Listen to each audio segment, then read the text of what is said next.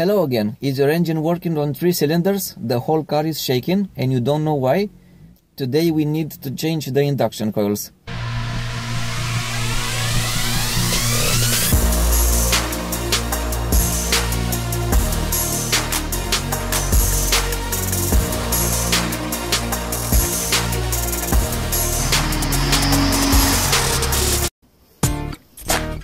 In this tutorial I will show you how to replace the ignition coils. We'll assume that you've already verified with an onboard diagnostic system which one or how many ignition coils are faulty.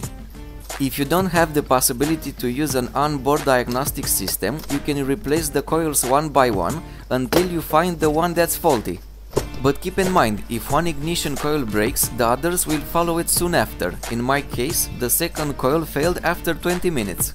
So if one ignition coil breaks, I suggest you replace them all. You can use this tutorial for Volkswagen Golf Mark IV, Seat Leon 1M and other cars from Volkswagen Audi group of the same generation with the engine codes AZD and BCB. You need to remove only the engine plastic cover and you have access to the ignition coils. You can use 2 screwdrivers to remove the coil.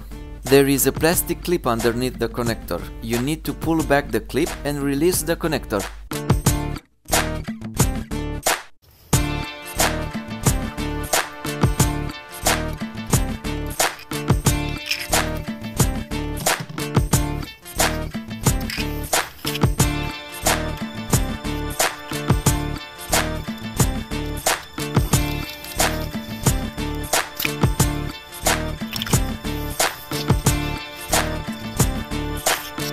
If you replace all the ignition coils, I suggest you keep in your car the ones that are still working, just in case.